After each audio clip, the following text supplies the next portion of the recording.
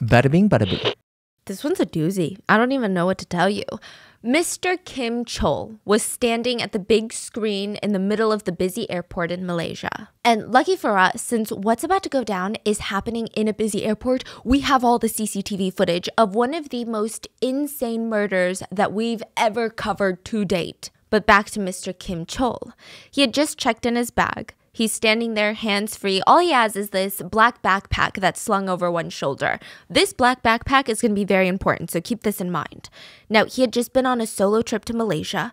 It was fun, but he's itching. He's itching to go back home to his wife and kids in China, in Macau, China. His eyes are scanning the rows and rows of like brightly flashing numbers, the flight numbers, and he finds his. He memorizes the gate number. He turns on his heel, and right as he's turning, he hears footsteps behind him. But, I mean, that's to be expected. It's an airport. But it's almost like these pitter-patter footsteps, like someone's running up behind him. Maybe someone is missing their flight. Someone's late. What's that got to do with him, right? But suddenly he can't see. Someone's hands are covering his eyes. Like if you were to run up to your boyfriend and you're trying to be cute, you put your hands around his eyes and you're like playing peekaboo, right? Guess who? It's like a K-drama moment. But he knew that his entire family, all of his friends, they were in China. As far as he knew, there was nobody that he knew in Malaysia. There was no one who would know him to do this. Before he had time to turn around, another set of hands grabbed his face this time, like kind of covered his mouth. It's almost like someone slapped him without the impact. He felt someone's fingernail uncomfortably poke into his nose, and he tried to grab at whatever was touching his face. He ends up grabbing an arm. And he opens his eyes and he sees this young woman standing in front of him. And he's so puzzled. He'd never seen this girl before, and she looks really young. And all she can say is, sorry, sorry. She breaks free from his grasp. And suddenly, these two girls, they're gone. Whoever they were, they ran up to him, played peekaboo, touched his face a couple times, and they were running off. How old are they? Like early 20s. They look really young, yeah. He stood there really confused, just like, what the hell just happened? Like, what the hell is wrong with girls these days? Like, stupid kids. And then it started to burn. Like his whole face started to burn. Wherever they had touched him with their hands, it started to hurt. He reaches up trying to touch his face and he's thinking, okay, maybe one of the girl's fingernails dug into my nose and that's why it stings so much. But that doesn't make sense because my eyes feel like they're about to be on fire. My retinas feel like there is an inferno raging inside of them, like a bonfire. Maybe there was something on their hands, like some sort of alcohol residue or something, because why would it burn? Kim Chol beelined it straight to the airport's medical center. He told the receptionist that someone had come up behind him, attacked him, and now his face is burning and it was very hard to see. He didn't know Malay, but he knew a little bit of English, and he hoped that she would understand, so he kept screaming, very painful, very painful. I was sprayed liquid. The first thought everyone had was, maybe it's acid. Maybe this is an acid attack. The receptionist looked carefully, but his skin didn't seem like something had happened. It looked normal, so it didn't seem like acid, and he was walking and talking just fine, so she did not think that he was in mortal imminent danger. His eyes were a little bit red, but maybe something got into it.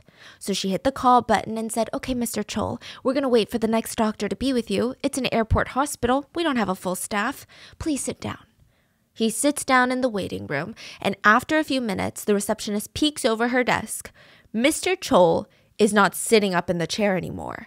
He's slumped down, shoulders below the top of the back seat, almost falling out of his chair. He looks like a drunk man. His head is kind of tilted to the side. He was unconscious.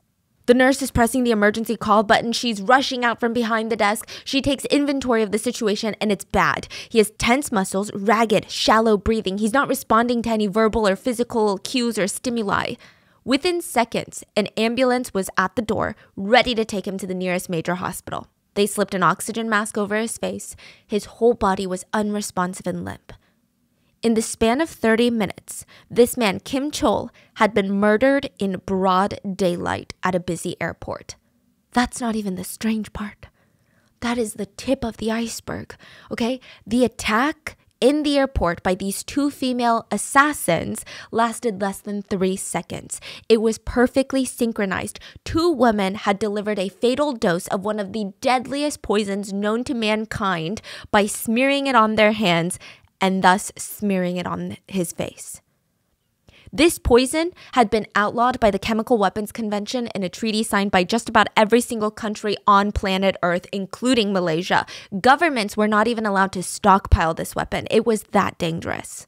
The US at one point had a big stockpile, and after they signed this treaty, they dumped it in the ocean. They put it on a bunch of ships and sank the ship. No deep way. in the ocean. This is a man-made weapon, a chemical weapon of mass destruction. And it's like baby oil, just an oily substance.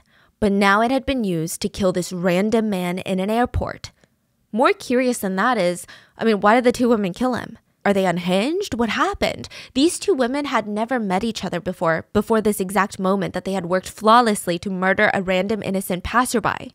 They could have targeted the young woman walking out a baggage claim. They could have targeted the mother with her stroller nearby. Why did they choose this man? Was it random? Maybe not. The authorities opened this man's, now dead man's, black backpack, the only thing that he had on his body, and they found 4 different passports, all fake, 4 bricks of $100 bills totaling to over $100,000. Wow. And get this, 12 vials of a substance called atropine. Atropine is the antidote to the same very toxic, very illegal chemical weapon that was just used to kill him. What? Exactly. What is going on? So many questions. The authorities didn't even know exactly who this man was for a minute there because he had 4 fake passports in his bag. Well, it turns out, and it's very quick to get to this, but turns out this guy's real name wasn't Kim Chol like it was on his passports or his fake IDs. His name was Kim Jong-nam. Sound familiar? Older brother to Kim Jong-un and original heir to the North Korean dictatorship. No freaking way. He had just been murdered by 2 girls who would swear it was an accident. These 2 girls would be known as assassins, but they came out and swore to the world that they thought that they were part of a YouTube prank video.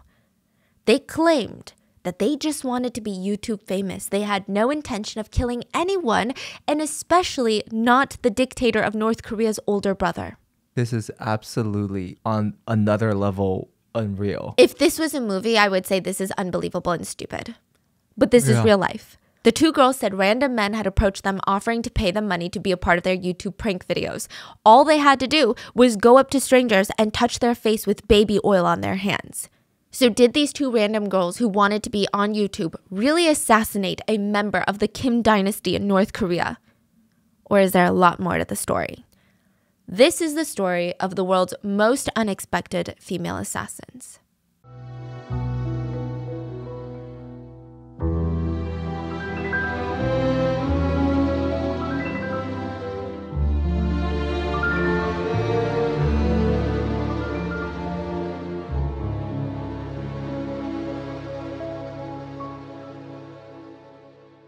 As always, full show notes are available at rottenmangopodcast.com. We are talking about North Korea today. I feel absolutely 1,000% completely, totally safe. Yes, I do. Which is why I'm letting you know that if I suddenly stop posting videos, maybe you should be worried. Maybe I should be worried. We're all worried over here, okay? But it's fine. It's okay. I don't know. Positivity. Optimism might be the end of me, but I'm telling you, before we get into this story, North Korea as a whole, like as a country, as a unit, has denied any and all conclusions that you may come up with about this case. They basically said, hey, you, whatever you're thinking I didn't do it. So what are you going to do about it? So I'm just going to give you the information, but you're connecting the dots at your own risk, and any and all conclusions are alleged. So with that being said, let's get into it. Are they aspiring YouTubers or are they female assassins? That's the question the whole world wants to know. Because the YouTubers that they're working for, the men that hired them to do these YouTube pranks, who are they? Well, come to find out, they're North Korean spies. But how much of that did the 2 girls know?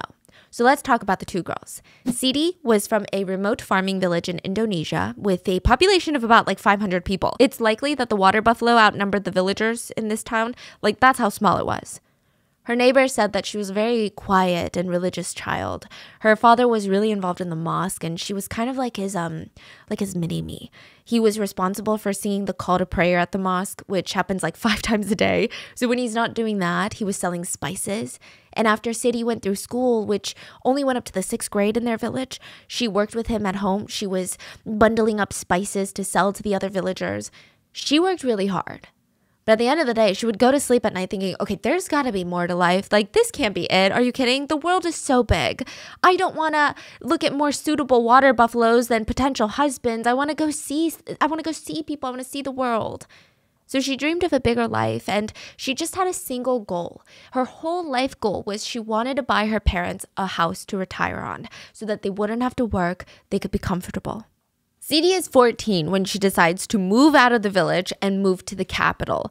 A relative told her that they could get her a job in Jakarta. She was so excited to finally work towards her dream. She packs all of her things, moves to Jakarta, travels all the way there, and sees that the job waiting for her is a sweatshop. And she's looking around. She's standing in the middle of this huge warehouse with a bunch of tired women that are just sitting on these cheap plastic stools in front of desks that are barely big enough to even fit a sewing machine. There was a cushion on the stool, though. She felt like that was a positive. But at least she would be making money, right? I mean, it's not the most glamorous job, but it's something. So she sucked up her pride, got to work. She worked 16-hour days every single day, no weekends, no windows. And at the end of the month, she would send all the money back home to her parents. She did this for 2 years. The other ladies at the sweatshop felt like she just didn't talk enough. She was very shy. She kept to herself, never did any small talk. But after a year or so of working there, all the women started whispering about her. You know, I saw her at the market with the sweatshop's owner's son. That's crazy. Within months of dating, she ends up getting married to the owner's son. She was still 16 at the time, and a lot of these older women, they were whispering, you know, what do you think made them want to get married so bad? Why were they rushing? Soon enough, they had their answer. Sadie had given birth to a baby boy. The sweatshop went bust in 2010, so Sadie and her family, like her new husband and her son, they moved to Malaysia for better work opportunities. Her husband tries working at restaurants, and Sadie doesn't have any prior work experience. All she had was the sweatshop, and there were no jobs for her in Malaysia. A single waiter salary is nowhere near enough to support the both of them and the baby. So what does she do? She's 18. She thinks of the only way to put food on the table. She gets into work. Now, the family was able to keep afloat for a bit, but this is the sad part. Sadie wasn't even doing this because she enjoyed it. Like, she's doing it to put food on the table to support her family. One day she comes home from work, her husband slaps divorce papers down on the table. She moves back to her village with her baby, and she just feels like, I had a taste of that big city life. I went through the motions. I saw these professionals. I saw these big, tall buildings that look like they're going to touch the sky. I saw these people living in these fancy, luxurious apartments, and I want that life. And like coming back to the village now, it's just not doing it for me. And she felt like, not only do I want that life, but I want my son to have that life. So she sends her son with the husband or the ex-husband to be raised. She just felt like there were more opportunities that way. And Sadie keeps thinking of ways that she's going to get back into Malaysia and get back into the workforce.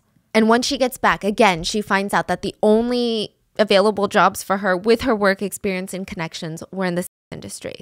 So she starts off as a spa masseuse. She slowly rises to doing online escorting. She charges almost her entire sweatshop monthly wage for one session, and she's finally making enough kind of to live and to send money back to her parents every single month. She also traveled back home to Indonesia every single month because Indonesians don't need a visa to stay in Malaysia. So as long as they're there for less than 30 days, it's fine, which means every 28 days or so, she would have to leave the country and then re-enter. So she would go back to Indonesia, and she said that it was just rough. Like, yes, she was sending money home to her parents, but she was basically living a double life. She kept her work a secret from her family. Her parents went to the mosque every single week and gave thanks for their daughter's success in the big city. And since they're so religious and since they're so proud of her, there was just no way for her to tell them the truth. And she knew that if she told them how she was making this money, how she was sending it, they would immediately make her come back to the village where they would take care of her, try to protect her, try to shield her from these things. So she would sit there and listen to them thank Allah for giving them a daughter that worked so hard for the family. She said it was a very complicated feeling. And it broke her heart to keep this secret. And her one goal was, I want to give my parents everything. But one day, I'm going to build a real career. I'm going to do something outside of work, and I can move on from this so that I don't have to feel like I'm living a double life. So when a friend introduced her to a taxi driver who said that he could get her an acting job, Sadie is through the moon. I mean, she was skeptical, yeah, but she can't afford to pass up an opportunity like this. The taxi driver is not the one hiring. He said, I gave this ride to this, I think he was Japanese, a Japanese man named James. He said that he got this huge YouTube channel, works for a production company, and they're gonna make YouTube pranks. So this is like in 2017 where YouTube pranks were the it thing. Wait, this happened 2017? Yes. This is when Are you kidding me? I don't know why I thought this happened like 25 years ago. No. Like YouTube pranks were the it thing back in the day. In 2017, like all those elevator YouTube pranks were raging, like all of that. Wow. So it kind of made sense. Everyone was like, oh yeah, everyone's putting money into YouTube pranks right now. So this Japanese guy named James is like, hey, taxi driver, here's my card. If you ever find future actresses who want to be part of my YouTube videos, just have them call me. So Sadie's like, okay, absolutely. She calls James's number and she meets up with him. Now, you probably already guessed it. James is no Japanese man. He's a North Korean spy. They met for the first time January of 2017, a little over a month before Kim Jong-nam's death. On the day of the meeting, Sadie took a short, selfie video of her and James, which becomes vital evidence later. This was not anything new for Sadie. She dreamed of making it in the industry. She dreamed of acting and quitting work, and she documented her entire journey. This was the very first step. She hoped that someone would see these videos and maybe cast her as a minor character in a minor role, and then eventually that would lead to something bigger and bigger, and then she would have a job that her parents would be proud about. That was her new dream. James did not speak any Indonesian, so they had to use Google Translate to communicate, but it was pretty clear. She was going to get paid about $100 per prank. James introduced her to his cameraman, who would also be there during all of these pranks, and he was going to film everything. James would stay hidden, and Sadie would be the one facilitating the pranks to these random strangers. James also introduced her to the YouTube channel boss. His name was Mr. Chang. So whereas James was very shy and reserved, Mr. Chang was outgoing, friendly, even a little flirtatious with Sadie. He knew Indonesian, Japanese, Korean. I mean, Sadie was very impressed by this man. She thought, no wonder he's the brains behind this whole thing. He seems like an entrepreneur. He seems like a go-getter. Mr. Chang is just another one of the North Korean spies. There were 8 North Korean spies on this alleged mission. Every man in this operation is a North Korean spy, but Sadie had no freaking clue. Neither did Doan. So Doan is the other actress. They don't know each other. Sadie and Doan had never met prior to this. They're not even from the same country. They don't even speak the same language. Doan was also from a small rural farming village, but she was from Vietnam. She was the baby of the family. Her father treasured her so much, any award that she ever got in school, even the participation awards, her father would frame it and put it in this waterproof accordion folder so that nothing would ever happen to it. He was so lucky. He just felt so blessed that he had this incredibly well-behaved child, a good student who was never troublesome. I mean, people describe her as being very peaceful and gentle. That's how she's described. She graduated from public school and got accepted into the private university in Hanoi, the capital of Vietnam. She moved alone to the big capital and dedicated herself to studying. Some sources say that she studied pharmacy. Others say it was accounting. But they all say that she was unable to find a job after graduating. So she gets a temporary job waiting tables at a local pub and she starts modeling. I mean, everyone at this pub is like, you are literally so freaking pretty. You need to get into modeling right now. Here, I've got a connection. They're looking for a small-time model. So she takes on a couple of gigs. She's an aspiring actress now. She auditioned for the Vietnam Idol, which is the Vietnamese version of American Idol. And on her social media accounts, she went by her stage name, Ruby Ruby. So just like Sadie, Doan heard about the YouTube actress job through a friend of a friend. Now, in December of 2016, 2 months before Nam's death, Doan's friend brought Doan to a bar in downtown to meet the recruiter, Mr. Y. This is a different guy from James and Mr. Chang, the one that recruited Sadie, okay? Mm-hmm. Mr. Y was dressed in a fancy tailored suit. He spoke fluent Vietnamese. He acted like a very legitimate producer. He was also in his 30s, Doan was in her 20s, and he took her around the city and he would show her his favorite spots. He texted her good morning after he woke up and good night before he went to bed. He took her shopping, bought her Christmas gifts, even took her to the aquarium one day because she said that she was bored.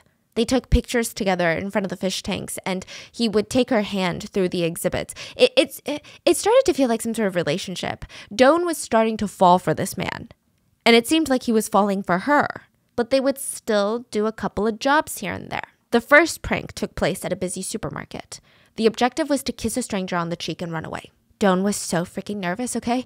I mean, she was so freaked out. I mean, when she got there, heard the objective, and saw all the people, she had all these butterflies in her stomach. I mean, she's normally a very shy person. Like, I get it. She wants to make it in the industry, but she's very shy. They tried filming the prank a couple of times, but every time Doan would chicken out, and she's like, I can't do it. I can't do it.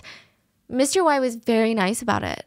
He and his cameraman would scrap the shoot. They'd say, okay, it's fine. Why don't we just go out for drinks instead? So they'd go to the bar, take a couple shots. Doan would say that she would get pretty drunk, but not blacking out. And then one time, Mr. Y and the cameraman took her to the next door over, which was a North Korean restaurant. So, it specifically wasn't advertised as a North Korean restaurant, but there are allegedly hundreds of North Korean restaurants in Vietnam that allegedly function as a way for North Korea to get foreign currency and are also allegedly a hub for spies. Interesting, Wow. Okay? Everyone in the area kind of knew it was a North Korean restaurant. But she didn't know. She knew. Oh, she knew? Yeah. Okay. But I mean, it's just a restaurant. It's not like you go in and you got to get shipped to North Korea, right? Doan says that she thinks they took her to this restaurant in order to see if she would chicken out or not want to go in or would say something bad about North Korea or would discriminate against the food. Maybe they felt like if she did, she wasn't right for the job. But she didn't say anything. Her life was on the line. Yeah. Like, she didn't say anything. She didn't hesitate. She didn't act weird. I mean, it's just a restaurant, like, that serves kind of North Korean food that's rumored to have North Korean spies, but whatever, right? She ate the food. She acted normal. So they continued with her. They tried a couple more pranks, and Mr. Y would get her to get a big stuffed teddy bear for her to practice pranks on, and she did, and she was slowly getting braver.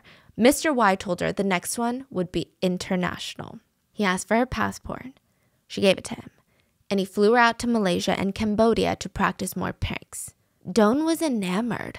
I mean, this feels like I imagine this is like what dating Mr. Beast feels like getting flown out to do a YouTube video. It feels very like fancy and oh my gosh, I'm making steps in my career. This is like exciting. She was getting flown out internationally to act in these viral YouTube videos. I mean, she's already a model, and now her dream of becoming an actress is becoming more and more close. It's becoming more and more true and feasible. Now, on the other hand, so Doan is practicing on a teddy bear. She's doing these random pranks in public. CD was kind of going through the same thing, but a little bit different. She's working with the North Korean spies, James and Mr. Chang.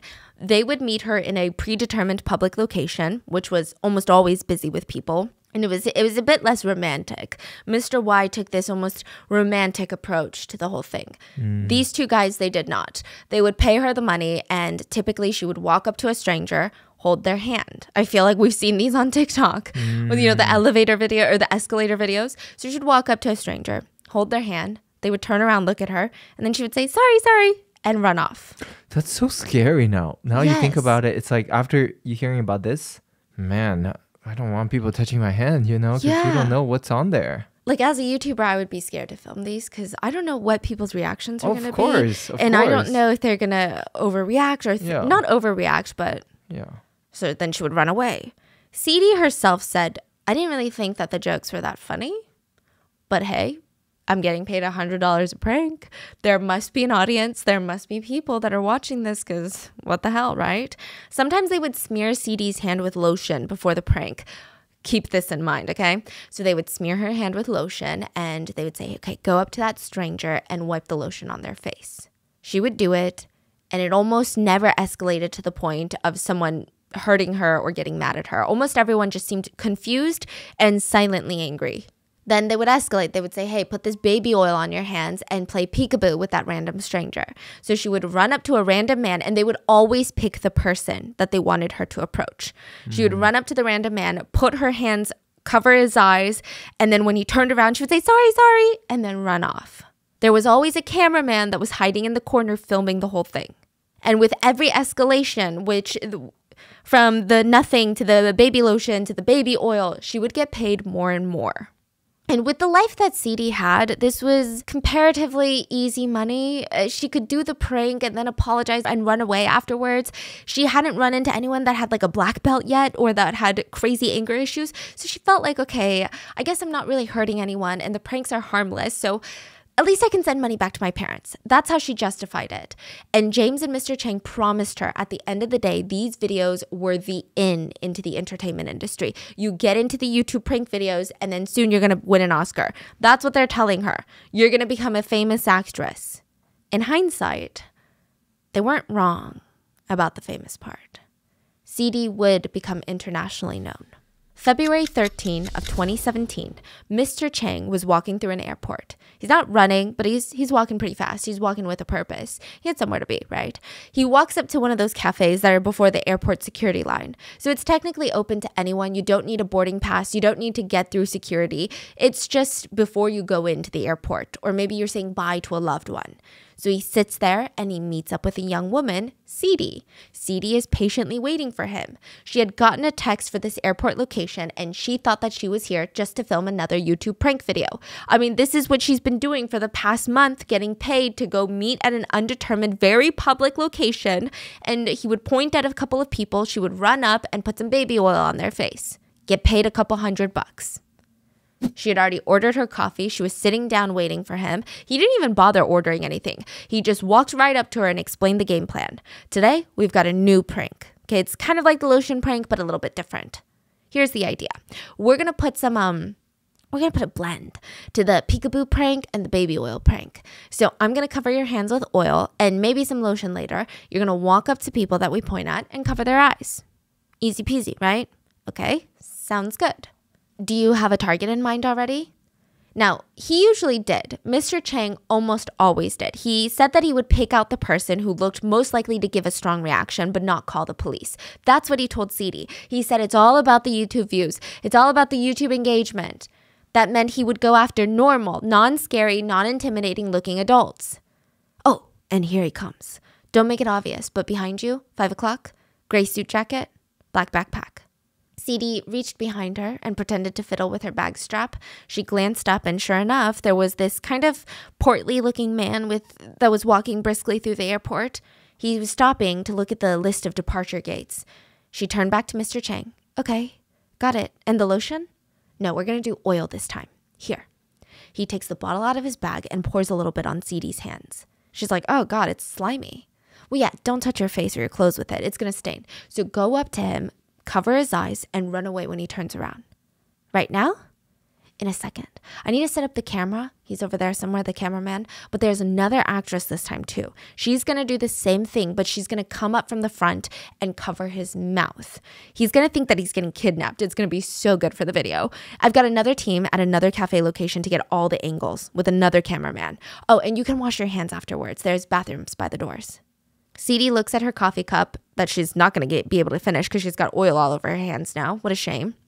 And Mr. Chang's other team consisted of 2 men who are currently at a cafe on the other side of the airport, and they were in their places ready for action. On the other side of Terminal 2, Mr. Y was talking alongside Don and a couple other North Korean spies, keeping a lookout. Right before 9 a.m., all actors and crew take their places. The girls are hidden behind columns on opposite sides of the check-in desk. And minutes later, when Mr. Chol walks through the doors, CD Don and all of the North Korean spies track him with their eyes. The girls wait for their signals. Mr. Chang gives the signal. CD runs out from behind the pillar and towards Kim Jong-nam. We're going to call him Nan. He turned the other way, but he didn't see her coming. He just heard her steps. And in less than 3 seconds, he felt a pair of small hands covering and smearing oil onto his eyes and face. He's like, what the hell? Mr. Y gave the signal that he saw CD rush out. Less than a second after CD, Don approaches Nam from the front, and she places her hands on top of his face, almost like on top of his mouth and nose. Why do they need 2 girls? Is it like a insurance? There's a reason. So after CD covers his eyes and she walks away saying, sorry, sorry, Mr. Y gives the signal. And Don comes out from her side of the pillar, which is now in front of Kim Jong-nam. She walks up to his face and kind of places her hand on his face, like covering his mouth and his nose. And in less than 3 seconds, he felt 2 pairs of hands just all over his face, and he has no idea what the hell is going on. What's his like reaction? His reaction is like, what the fork is wrong with these girls? So he's not alarmed. I don't think he's alarmed to the sense like I'm being attacked. I think it was more of like who do these little girls think they are, like messing with me right now? Like maybe he thought, I don't know if he went as far to think it's a YouTube video, but I would imagine it's kind of how we would react of like, are we getting pranked right now? Like this is really weird. Yeah, okay. They didn't seem like these crazy assassins. He's not thinking, oh my gosh, they're going to kill me. It's just like, who are these little girls? Like, what are they doing to my face? So he grabs Doan's arms because she wasn't able to leave fast enough. Ceedie was able to run off. And he's like, who are you? She's like, sorry. She wiggles out of his grip and runs away. Ceedie is long gone at this point, and the both of them, they make a beeline for the nearest bathroom to wash the oil off their hands. This, again, is all caught on CCTV. What the girls didn't know was how close to death that they were that day. Instead of baby oil or lotion this time, because you were asking, why are there two girls involved? The chemical on their hands were two different components of a chemical called VX, Venomous Agent X. This sounds like it's out of a Marvel movie, but it's real. VX is an odorless, tasteless, amber-colored liquid that has the same density of water, but it's oily. If you were to see a bottle of it, you would think that it's apple juice, but in oil form. Maybe you would think it's like dirty frying oil. If you inhale it, if it touches your skin, if it goes into your nervous system in any way possible, in a matter of minutes, it breaks the connection between your brain and your muscles. What does that mean? Suddenly your body feels like it weighs 1,000 pounds and you cannot move a single muscle. Your arms and your legs go limp and you can't even move your diaphragm. So your diaphragm is what makes you breathe. The diaphragm sits just below the lungs, and it contracts in and out, which pushes air in and out of your lungs. But now, with that paralysis, your diaphragm isn't moving and you can't force it open and you can't force it closed. You're suffocating and you can't move. That's how it kills you. Wow. It's not fun. It's painful. The UN classified VX as a weapon of mass destruction, and stockpiling more than 3.53 ounces, that's a very little amount, of it per year has been internationally outlawed since 1993. This treaty has been signed by almost every single country in this entire planet in the world. It has been used as a chemical weapon in a few different occasions in Cuba, Iraq, Japan, to name a few.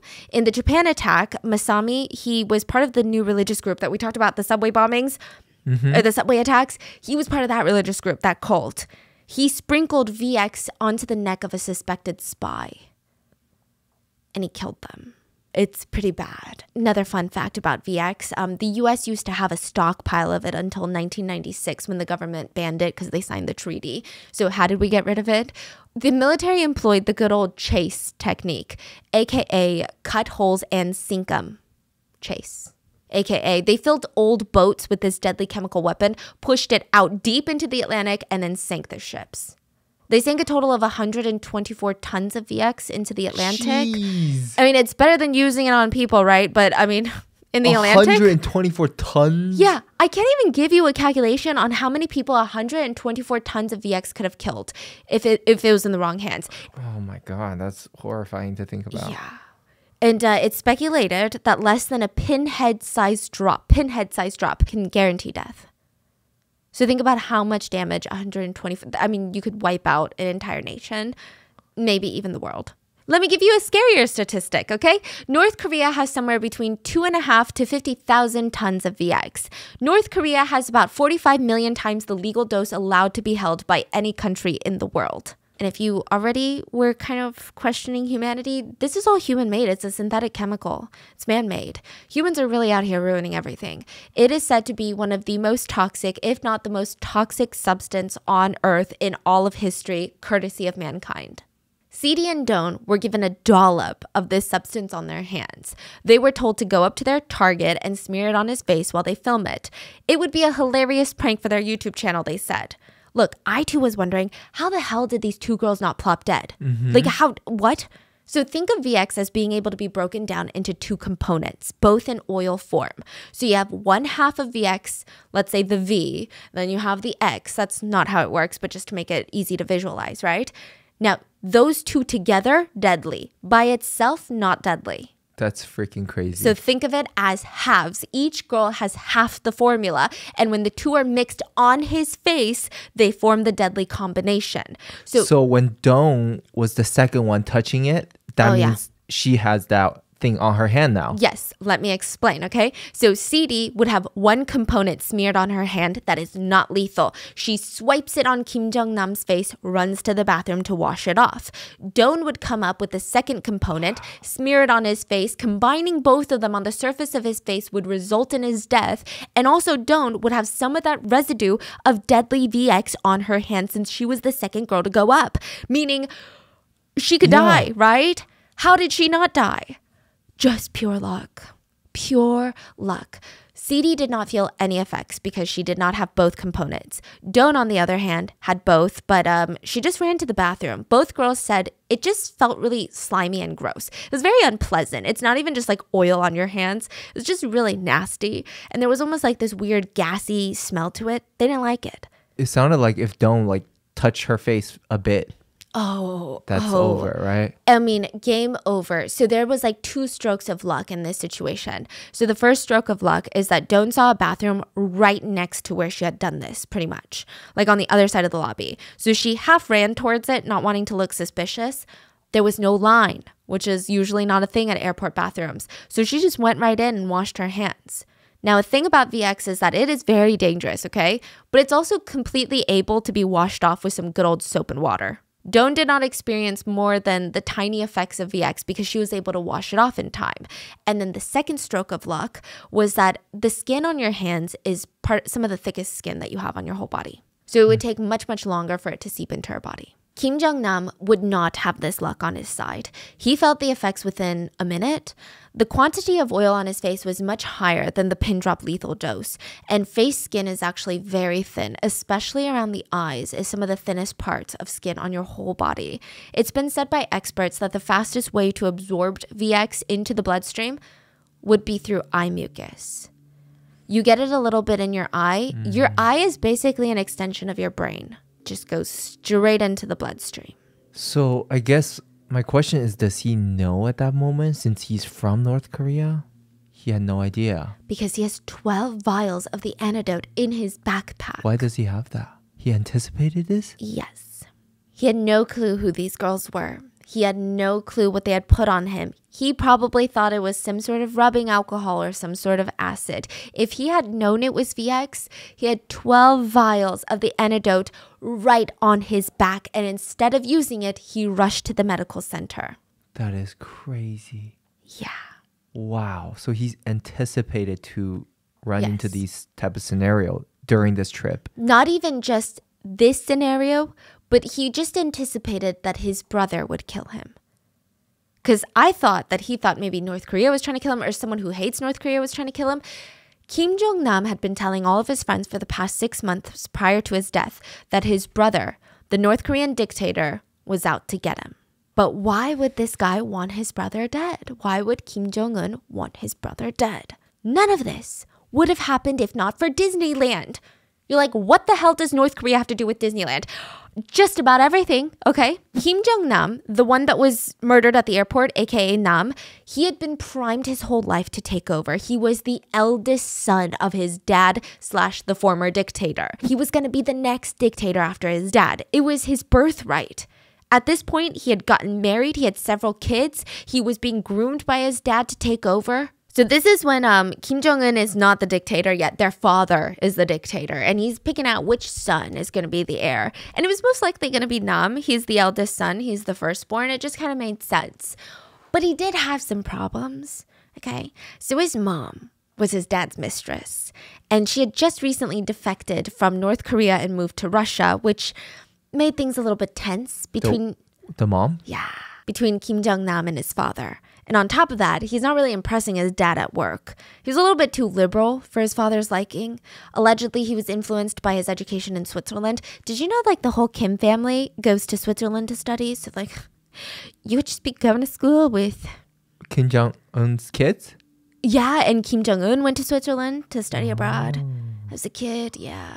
That is something. But you Imagine don't know. Being classmates with them. Exactly. You don't know that they're the dictator's kids. So Switzerland is one of the very few countries that has a North Korean embassy. And so the Kim family would send their kids and they would pretend to just be a son of an employee from the North Korean embassy. And it said that they got along really well with the South Korean kids.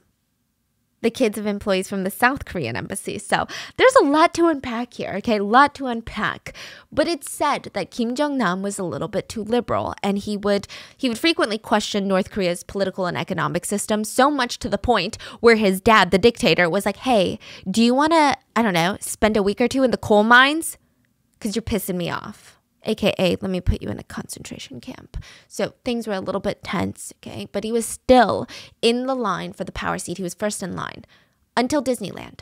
May of 2001, Kim Jong-nam took his youngest son to Disneyland. He only took one son. It was supposed to be like a father and son bonding day. They got tickets for Disneyland in Tokyo, Japan, which is a lot closer to North Korea than like the one in the States. Plus, like traveling to the United States, Kim Jong-nam was pretty radical, but he's not like that crazy. That's freaking insane. So they get on the plane. Everything's going well. Are they all like secret identity? Yeah, they've got like a million fake passports, and they're really good. But he gets arrested at the Tokyo airport for his fake passport in front of his son. And there's so many layers to how embarrassing this was. It was a passport from the Dominican Republic, and his name was listed as Pangshang, fat bear in Chinese. In Chinese? Say fat bear in Chinese. 胖熊. Yeah, that was his name. And so that kind of made him a laughing stock of like, really, you got a fake passport and your name is Fat Bear? Like it's kind of weird. You would not expect that from a dictator family, right?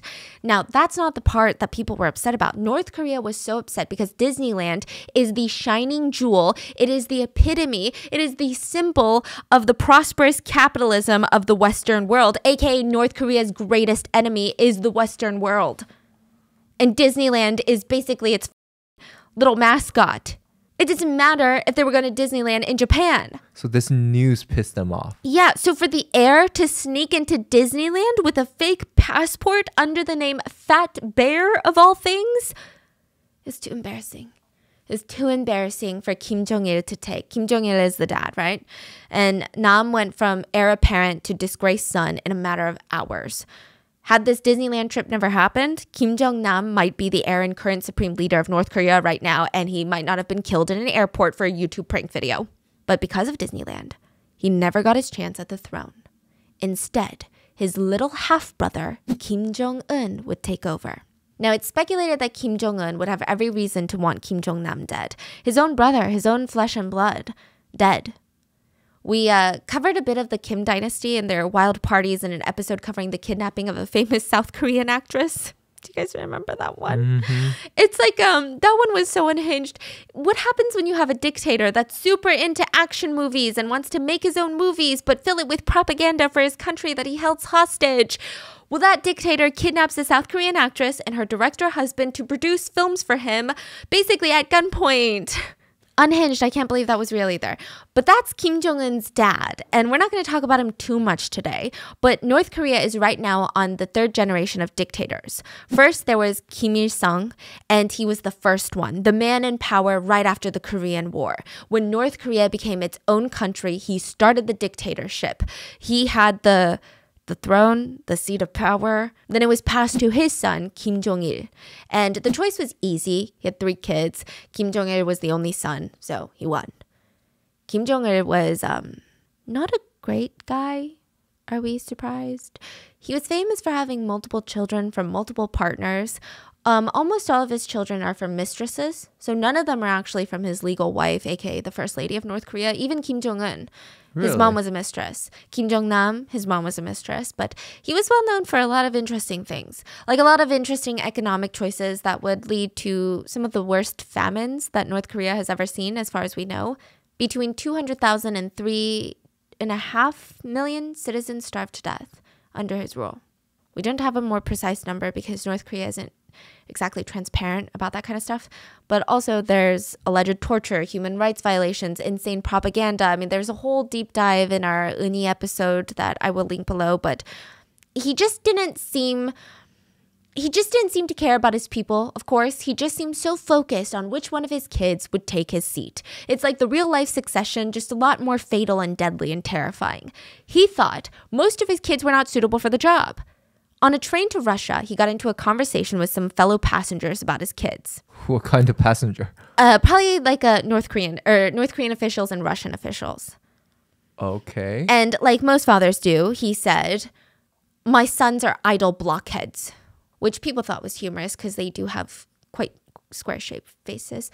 He said, "My sons are idle blockheads. My daughters are the ones who have the real minds, power, and intellect to be in politics." But misogyny wins, because ultimately the transfer of power would go to his son and not his daughter. His youngest son, Kim Jong-un, would be the next supreme leader. He is the current reigning dictator over North Korea, which is very interesting because Kim Jong-un has 2 older brothers that would make more sense to be heir. And also, his younger sister is known to be the political powerhouse. She's known to be the deadliest woman in North Korea. She is freaking terrifying. She's said to be the brains of the regime. She's said to be the ones pulling the purse strings behind him. But none of them got it. He won. Was he just the smartest, most capable, most politically agile? Not really. So Kim Jong-nam was first. He had the whole Disneyland issue, right? Then Kim Jong-un had a full-blooded brother that was a couple years older than him. And this is like his full brother, not a half-brother. He was supposed to be next. He's the second eldest son. But Kim Jong-il took one look at that guy and said, pass, just pass. Apparently, and this is a direct quote, Chol, the second son, has the warm heart of a little girl. Yeah, that's what he said.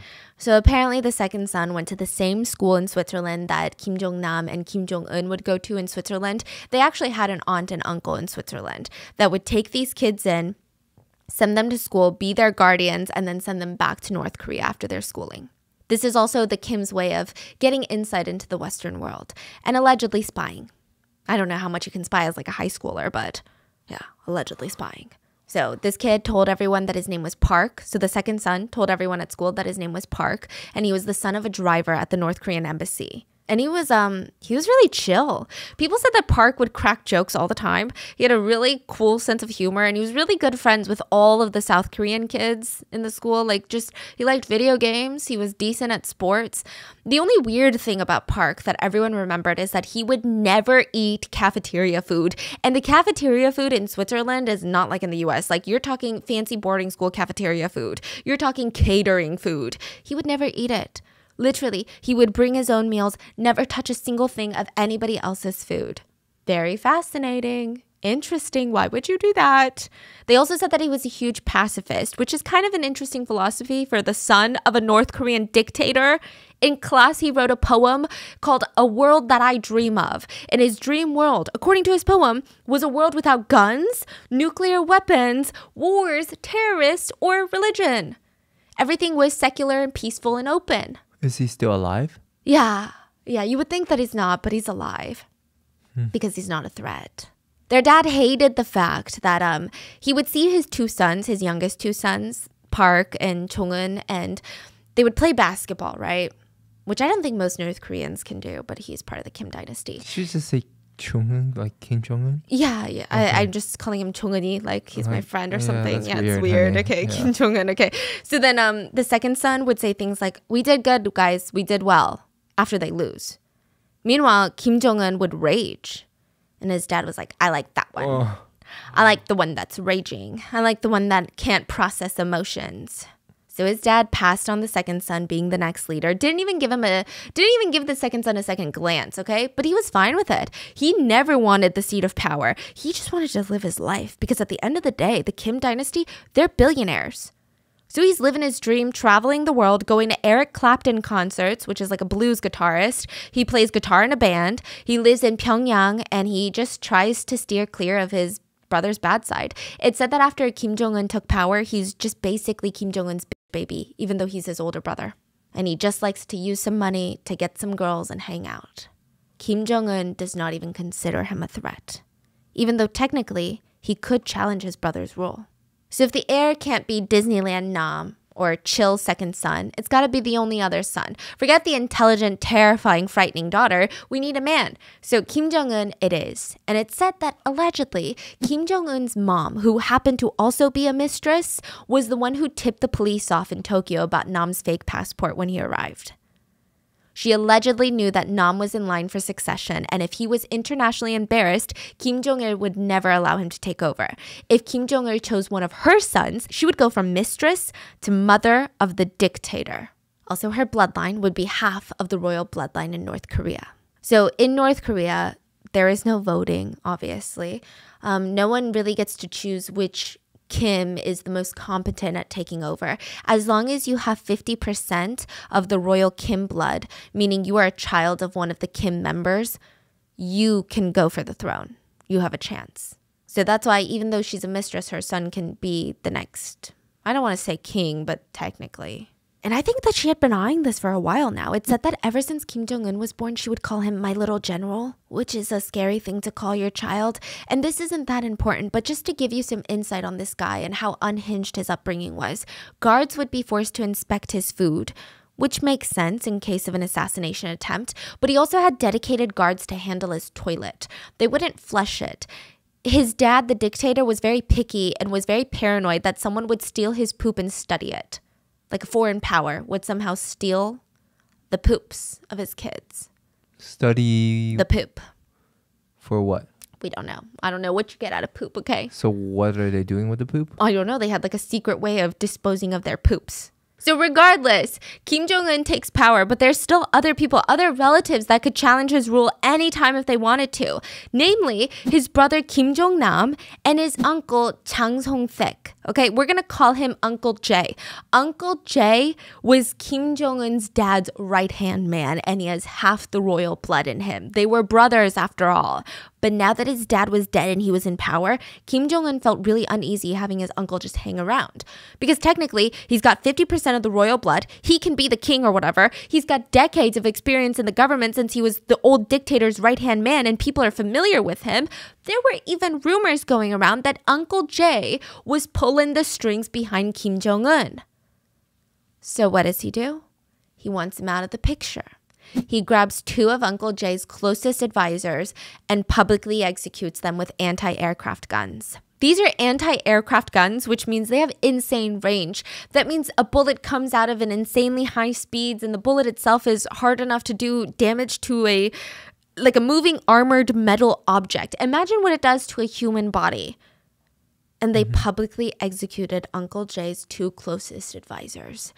They were torn to shreds in front of everyone. It wasn't even just one bullet. It was like 50-something bullets. They were ripped apart publicly. They kept firing until their body was literally combusting into pieces. In a situation like this, wives would typically have to gather their remains off the ground, every single piece, and bury them in pieces. But they weren't even allowed to do that. The biggest insult is that they were taken and cremated after, which is like a big thing in North Korea. I guess it's like an insult. So Uncle Jay collapsed during the execution. He fainted from the stress and grief because, yes, those were probably his two closest friends, but he knew he was next. And he knew that there was no stopping his nephew. There was nothing. 10 days after his advisor's execution, Uncle Jay was arrested. Before this, he was a perfectly healthy man, but when he was brought out for his public execution, people saw severe bruising all around his eyes and his body, scarred cuts all around his hands and his mouth. He was allegedly tortured during his time in prison, and the executioner told the crowd that Uncle Jay was convicted of treason. They did not provide any more specifics and/or proof. They turned the guns on Uncle Jay and fired at him for 3 minutes straight in front of a crowd of people. The crowd literally could not distinguish Uncle Jay's body from the piles of dirt and dust around him at the time that they stopped firing. He had been turned to dust. And in North Korea, if you get arrested, so do your closest family members. After the execution, Uncle Jay's sister, so Kim Jong-un's aunt, her husband, and every single one of their kids were arrested. Allegedly, Kim just wanted to wipe out all of his side of the family because of the bloodline, which means claim to the throne issue. Kim Jong-un no longer had a threat of his uncle or his uncle's family taking over. His brother, calm calm second brother, made it very clear that he didn't want the throne, and Kim Jong-nam had been disgraced. But disgraced is one thing, and non-threatening is another. So Kim Jong-nam, after the whole Disneyland accident, he had a deal with his dad. His dad would pay him $500,000 a year for him to just like roam about the world and have fun. He would just kind of travel from here and there, and he was a little bit more global back in the day, but once Kim Jong-un, his little brother, took power, he stayed in China.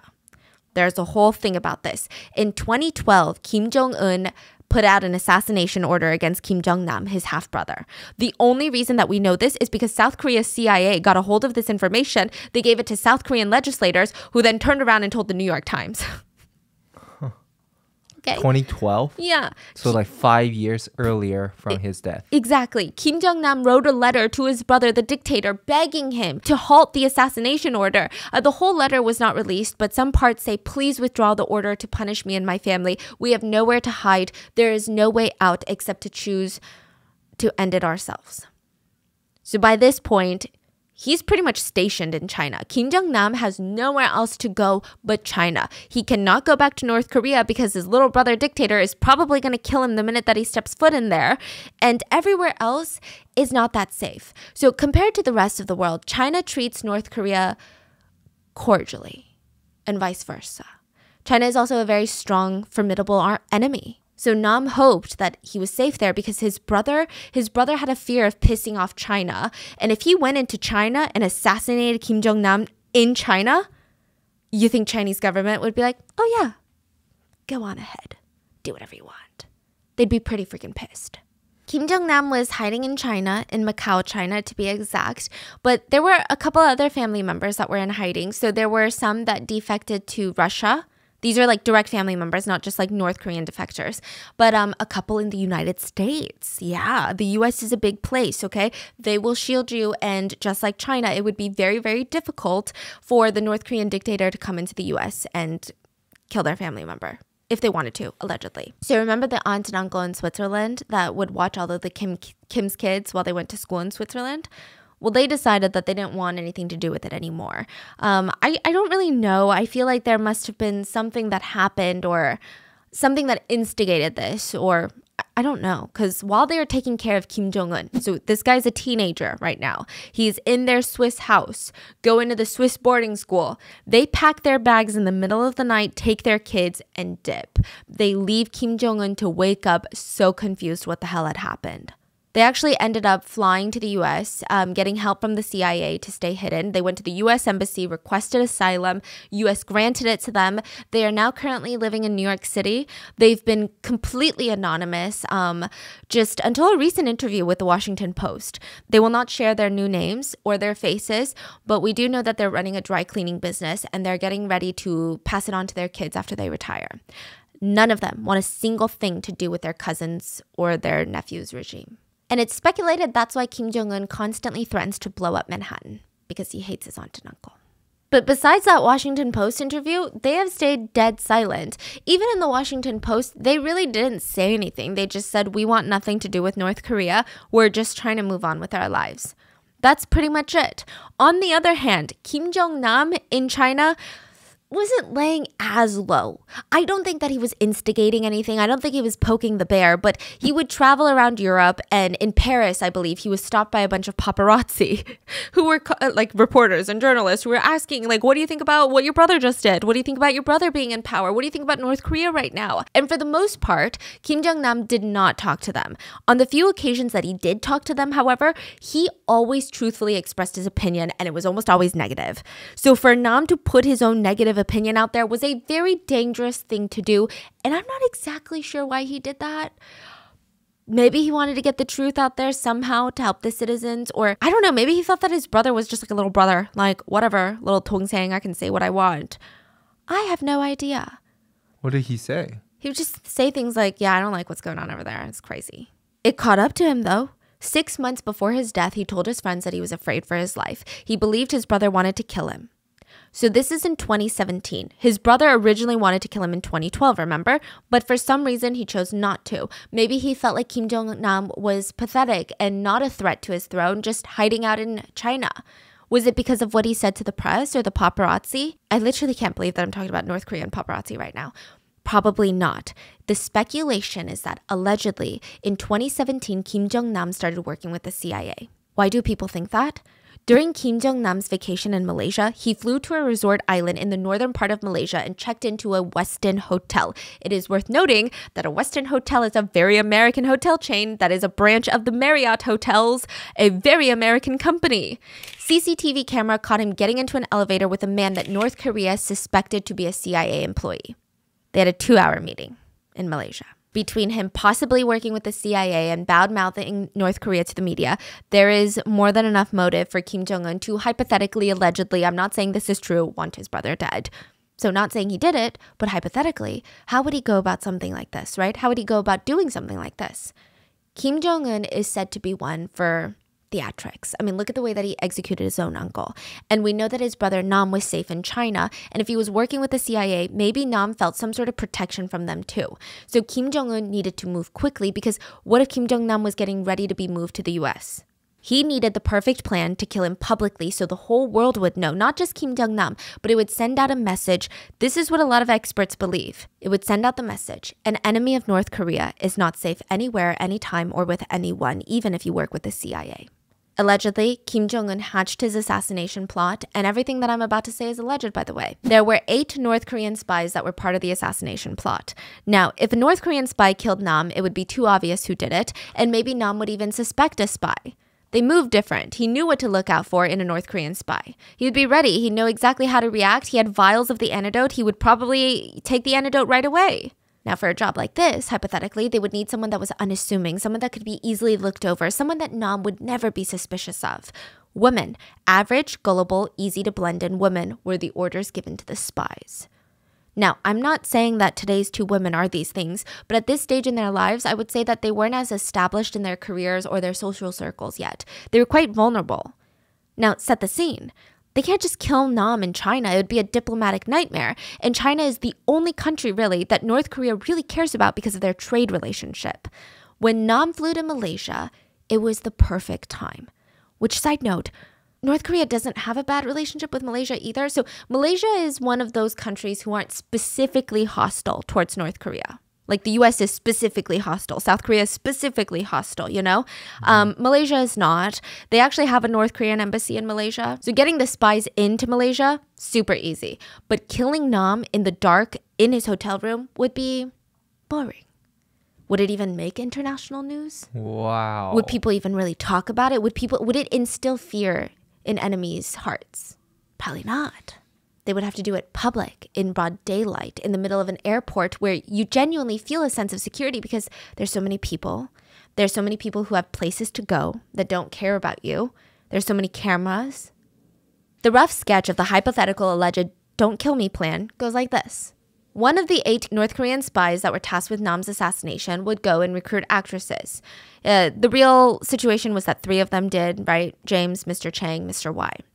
They would need 2 actresses because of the 2 components of the VX. They already had this all planned out. They will tell the girls that they have a YouTube prank channel that's rapidly growing and they need actresses to help carry out some of these pranks. They will do a few test pranks throughout the month or 2 months, and they will pay the girls for all of this. They will continue to do the tests and amp it up and make their story believable. Then they will move on to the real target, the North Korean dictator's brother, a man who could challenge the reign of power. Each of the 8 spies had a role to play. The recruiter will meet with the girls, meeting them, briefing them. Others will monitor the target, keep an eye out on his whereabouts. Another one would be waiting just outside the doors in a car, just in case. And another one would secure all of them a seat on a flight that would leave the country immediately afterwards. Not the girls, though. The girls didn't get a seat on the flight. The girls will just have to go down as the highly trained, politically motivated, evil assassins that took down the North Korean Kim family member. Because, I mean, they're the ones putting oil on his face in broad daylight, caught on CCTV camera. So they had to go down for it. It only made sense. After Nam went to the airport medical center, he passed out and was rushed to the local hospital. One interesting thing to note is during the commotions going on, no one knows that Kim Jong-nam is in the airport medical center dying right now. No one's even walking by the medical center, except for a man with a black suitcase is walking by the window non-stop trying to peer in. It's said that he is probably one of the North Korean spies to see if it was successful. So authorities very quickly find out what had killed this man. VX had killed him. They waited 9 days to announce it to the public, and the general public had no idea what VX was. But this assassination put it into the international spotlight, along with the suspicion that North Korea had a huge stockpile of VX. Side note, North Korea was very upset that Malaysia did an autopsy on Nam. He said that Nam was their citizen and Malaysia had no right. They said Malaysia had committed a violation on human rights for conducting an autopsy on one of their citizens without their consent. Wow. And the whole world said, I'm not really sure if North Korea is in the position to make human rights complaints. So Malaysia fired back and said, well, he died on our soil, so we have every single right, and we will gladly send his body back to his country or to his family after the autopsy is fully done. Dang, Malaysia. Yeah, 9 days after the death, the Malaysian police reported a suspected break-in to the mortuary where Nam's body had been held. Is the body taken or? No, but yeah. 6 days after that, North Korea publicly announced that VX was not the cause of Nam's death. They said that he died of a heart attack evidenced by his history of cardiac issues. That's crazy. Like everything's on camera. Yeah, but they're like, no, not in this country. Okay. No. So Malaysia was not having it. On March 2nd, they sent the North Korean ambassador an eviction notice, basically. They told him he had less than 48 hours to leave the country unless he wanted to be arrested. No. Then they banned visa-free entry for North Korean citizens. The next day, North Korea retaliated by banning any and all Malaysian citizens from leaving North Korea, effectively trapping them there. No. Then Malaysia did the same thing, trapping any North Koreans in Malaysia. There were 9 Malaysian citizens in North Korea and an estimated 300 North Koreans in Malaysia. None of them were allowed to go home. The ban was relatively short. By the end of the month, it was lifted. But Malaysia and North Korea, they lifted the travel bans and they sent Nam's body back to North Korea along with his clothes and some other belongings. On the very same day, 4 North Korean men, 4 of the 8 spies, James, the North Korean ambassador, and 2 others, they were on the same flight back to North Korea. Just like that. So they all got away.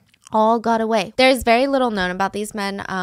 All we know is that they're in their 30s, 40s, 50s. They're North Korean spies. They made it safely to North Korea, and it's speculated that nothing happened to them. They still have their ranks and positions. Nothing happened to them at all. They just got on a plane and left. Meanwhile, as far as Sidi and Don knew, they weren't even arrested the same day for the murder. They walked straight out of the airport after washing their hands. They got out, they were looking for the spies, or they were looking for their handlers. So basically the YouTubers. That's who they're looking for. They can't find them. And they're thinking, okay, well, maybe the man got mad. So maybe they had to leave. Maybe the security guards came. They were chased off the premise. Either way, it's fine. It's happened before. Typically, I'll go home and they'll reach out to me again when they're ready to film another prank. So both of them went home. The 2 women went separately home. They're not suspicious at all. They don't even know who the guy that they just touched all over the face was. They waited for the next call for another prank. Meanwhile, the police are combing through the airport security footage. They're working around the clock to identify and locate the women. Airport security footage showed them running up to Nam and putting their hands on him, and it also caught them running to the bathroom afterwards. They get clear images of these girls' faces, and now all they had to do was find them. 2 days after the attack, Don gets a text message from Mr. Y. He said that the video at the airport had done so well that he wanted to film the exact same one at the exact same place. He told her to meet him at the airport in way. Don got dressed, did her makeup for the cameras, slipped on the same pair of shoes, waited at the airport. He never showed up. He never showed up. She texted him and it said text message cannot be delivered to this number. So she tried calling him. Number wasn't going through. She waited a while and then she decided to leave. She didn't even make it out of the airport parking lot or the little entrance area. The taxi was stopped by the airport police and suddenly she's Vietnamese. All she knew are these people screaming at her, demanding her answers in Malay. She doesn't speak the language. She's confused. Why are they so upset? Why are they so upset at her? Wow. Why are these men in uniform yelling at her? Have I done something wrong? Damn, this poor girl is like... I can't even begin. Malaysian police had arrested her and taken a mugshot photo of her. She still had no idea why they were doing this. Meanwhile, Sidi had gone back to Indonesia and was in her room with her roommate when the police came for her. They barged down the door. Where were you February 13th? What? February? I was at the airport with my boss, Mr. Chang. They brought her in, asked her more questions, and with every question she could not answer, she just saw them get angrier and angrier and more frustrated. And it was just, she was so confused. Like, why do you care about what little old village girl me was doing on the freaking 13th? Like, I don't even work for a big corporation. Like, I don't work for the government. What's going on? And they're like, who's your boss? Mr. Chang. Oh yeah, Mr. Chang? Why don't you call Mr. Chang? So he's like, okay, yeah, fine. She pulls out her phone and dials his number, and there were 3 beeps, and the automated voice said, I'm sorry, this number is no longer available. Goodbye. The police turned to her and they were smiling. So the police, they went in with the presumption that this is like a North Korean spy. Oh. You know, not like a little old girl who has no idea what's going on, but probably a spy who's acting like they have no idea what's going on. So they think they caught a big fish. Yeah. And she's like, no, please, I was just texting him. I swear I have all the messages. Who are you? Are you a spy? And she's like, a spy? This is the last thing on her mind. You've arrested me because you think I'm a spy? Like, maybe I ran a red light, but you think I'm a spy? No, absolutely. That doesn't even make sense. And they're explaining to her, what did you do at the airport with the man who died? This is when she finds out. The man's face that she touched, that man, he died. They said, you were involved in a premeditated murder of a president's brother. You are under arrest for first-degree murder. Sadie was so confused that she thought she was being pranked. For a hot minute, she genuinely believed that this was a new YouTube video, and she was now the person that was being pranked. So she even let out a couple nervous laughs, which only pissed off authorities even more. She even straight up asked at one point, like, is this a prank? And she kind of looked around for cameras, and the guys in uniforms were looking at her like she was absolutely insane. She found out that it was not a prank when she was dragged to her cell. She glanced to her right, and she saw the face of the other actress that had been there 2 days ago at the airport, and that just cemented in her mind, wait a minute, it probably is a prank then, right? Wait, where are they now? In jail. Where? In Malaysia. Oh, she got pulled back. Oh, wow. So then she's like, okay, maybe it is a prank because the other actress is here. That night, I mean, she went through a roller coaster of emotions. That night, she realized, okay, there's no way it's a prank because I'm still in here. No one's here. There's no cameras. Mr. Chang is not popping out of the woodworks. I'm still sitting in prison. And back at home, her parents had the scare of her lives. Not only were these 2 girls, their mugshots blasted internationally, and they were being called female assassins, her family was so understandably confused, heartbroken, and frightened. They did not believe for a single second that she was a female assassin. But in the span of a few days, they found out about everything. The crime, the arrest, the work, everything. And their hearts broke. They weren't even mad. Their hearts broke for their daughter. Both girls were kept side by side in secluded cells away from the general population because they were awaiting trial. And if convicted, they could be sentenced to death. So in America, death penalty cases are long. They're drawn out, increasing the time that the prisoners can appeal. In Malaysia, the death sentences, I don't want to say, but like the way that it's described online is more or less automatic. So if convicted, the chance of execution is a lot more of a guarantee than in America. Whereas in America, even if you're convicted and you're sentenced to death, there's so many appeals. There's so many states who don't, execute anymore. First-degree murder in Malaysia, the automatic punishment oftentimes is death penalty. And executions are often carried out not secretly, but with no legal responsibility on the government's part to let the prisoner or their family know. It's normal for you to get a 2-day heads up that you're going to be executed. So it's very hard to appeal, whereas there's a lot of appealing in the US. So these girls are straight up staring death in the face. And if they were to be executed, the guards would lead them to the gallows, tie sandbags to their feet, and push them off the ledge, like hanging. I don't even know how someone can process that. It just feels so unreal. Everything just doesn't feel real. And like the YouTube prank element just, it almost feels like an SNL skit. It's not even, it doesn't feel real. It feels so fake and so caricature and like contrived. It's bizarre. The joint trial began October of 2017, and both of the girls pleaded not guilty, and they stuck to their story about, I genuinely thought this was a YouTube prank. The Indonesian and Vietnamese governments hired defense teams for both of the girls. Wow. Now, this is where it gets crazy and a lot of politics gets involved. The prosecution started off with, there is no evidence of a political plot. It's not important for us to prove. So that was already setting the tone of, we are not trying to prove someone else did it. All we know, and they kept stating, we have this evidence that you guys touched his face with chemicals on your hands and he died. They're just saying, like, we don't have proof that, or evidence that Kim Jong-un killed his brother or ordered his brother to be killed, but we have proof that you guys smeared his face with VX. They also argued that it was premeditated as the girls had been practicing for this for a month in advance by smearing other people's faces with baby oil and baby lotion. They said that the girls must have known that the chemical was toxic because they went to the bathroom immediately to wash their hands. CCTV cameras also show them going to the bathrooms without touching themselves, their clothes, or their belongings. In fact, their hand is like pretty far away from the rest of their body. But the girls argued we were told that it was going to stain our clothes. Like, what kind of person wants to actively stain your clothes? There's CCTV evidence of them committing the crimes. There's also evidence, allegedly, that they had VX byproducts on CD's shirt. People were confused by this, okay? So CD was the one that went first. So she should only have one component of VX, but they were alleging that she had both components on her shirt. And on top of that, her shirt was destroyed accidentally after it tested positive for VX. So at the opening statements, the prosecutors made their statement, and one journalist in the audience remembered writing down in his notebook just a single line. He was there to take notes on all of this. He just wrote, "They are the girls?" Yeah, because it looks like everyone has made up their minds on how this is going to go right now.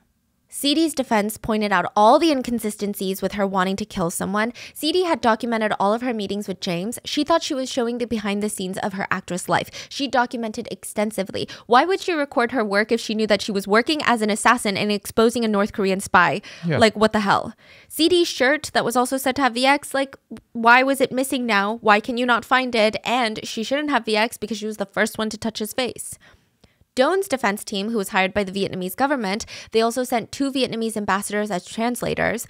They said that she didn't touch anything with her hands afterwards, not because she knew it was VX, but because she didn't want to get her clothes dirty.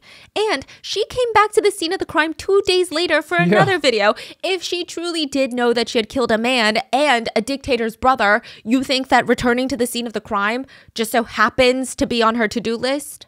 Yeah. Were there security guards, people, police officers, international law enforcement where a murder had just taken place and CCTV cameras? Like, you think that's something that she would like to do?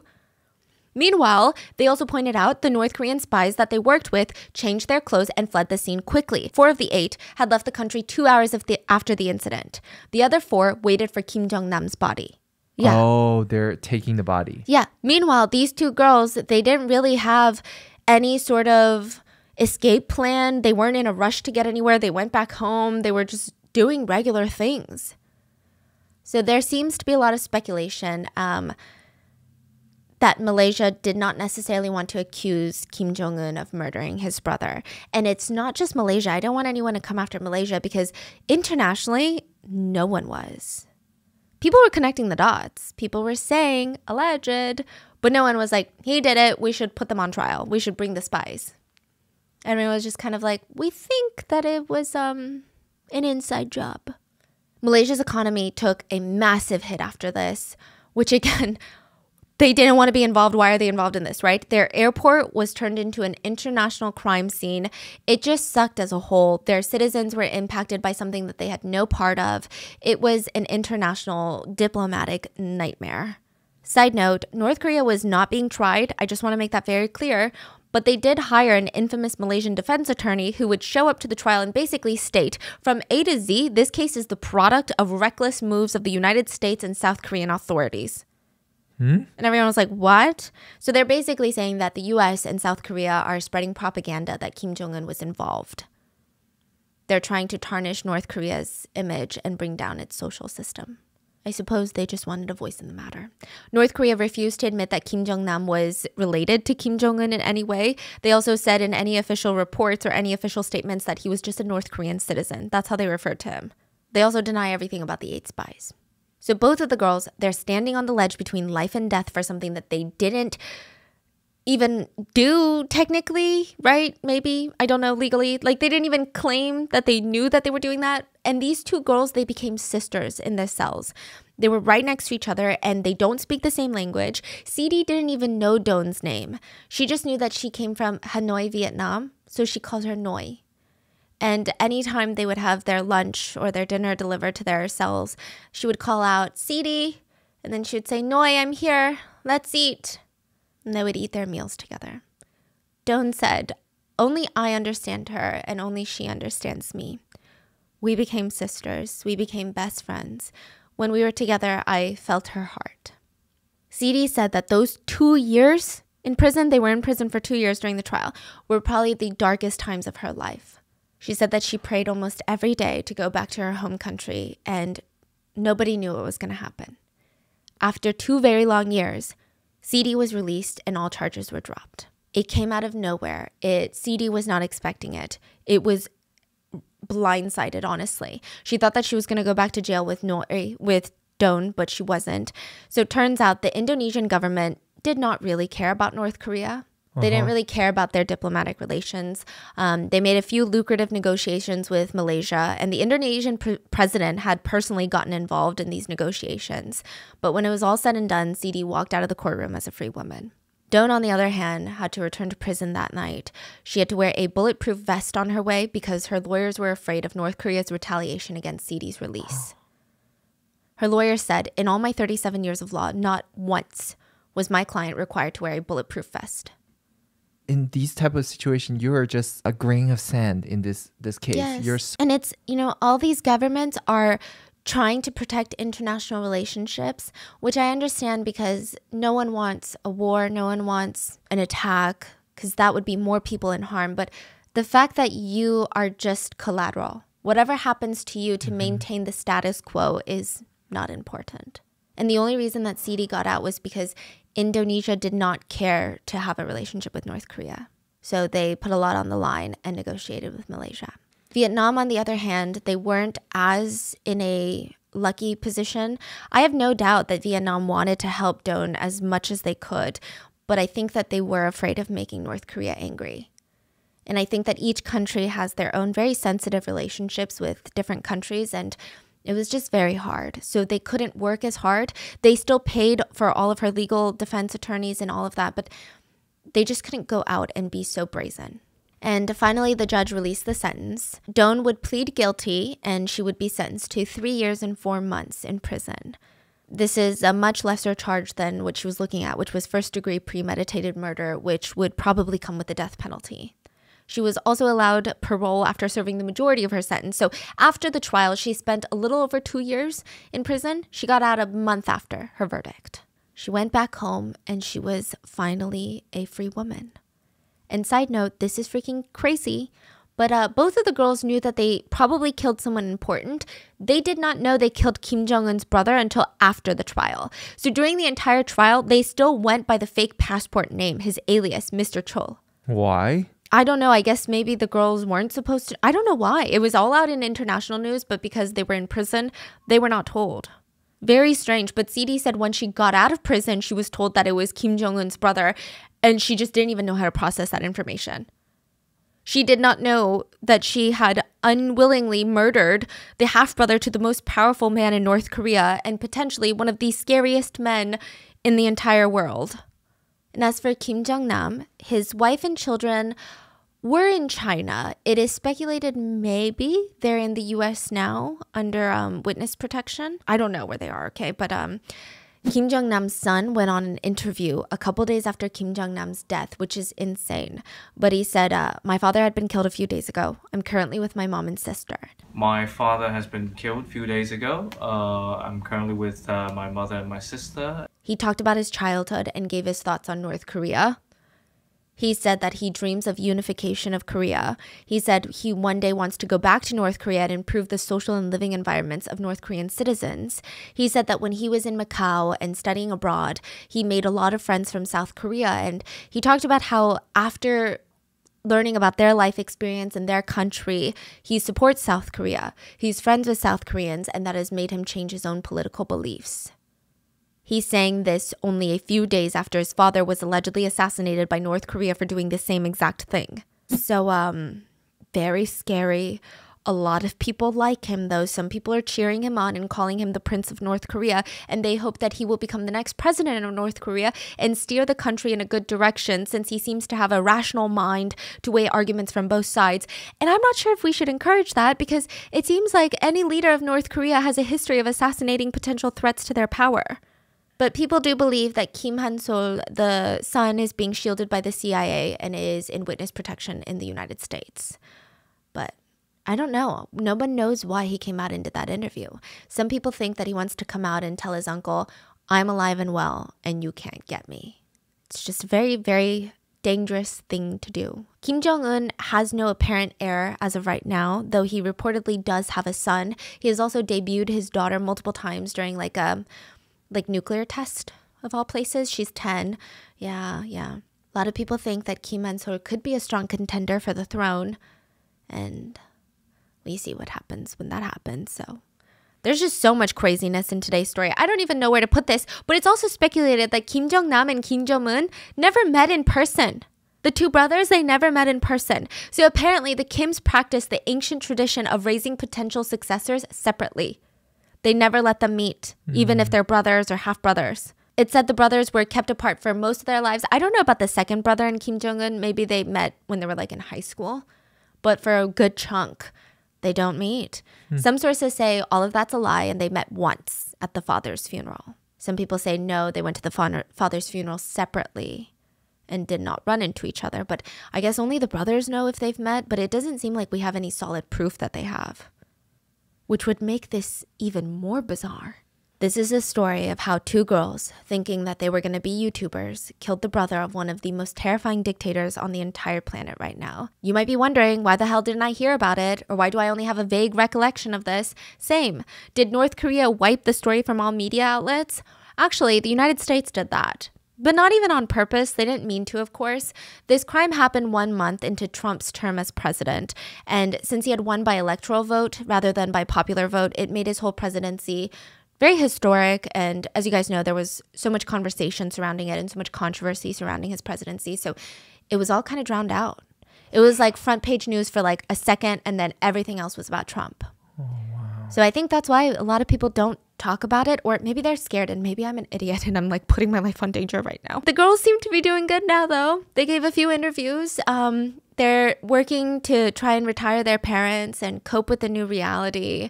Dawn is back in Vietnam, and her village had surprised her with this huge party when she got back.